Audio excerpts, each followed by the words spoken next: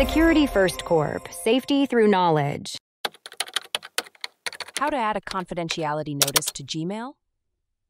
Adding a confidentiality notice to your Gmail is an important step in enhancing email security.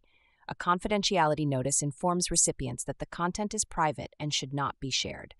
This practice is particularly relevant for businesses and organizations handling sensitive information. To begin, log into your Gmail account. Once you are in your inbox, navigate to the Settings gear icon located in the upper right corner. Click on this icon and select See All Settings from the drop-down menu.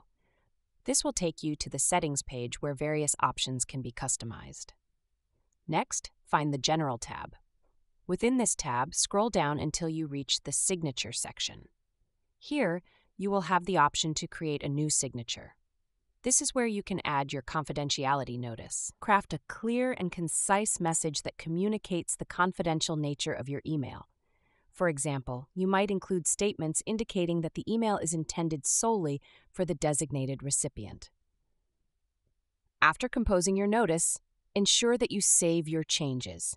This will apply the confidentiality notice to all outgoing emails that utilize the signature feature.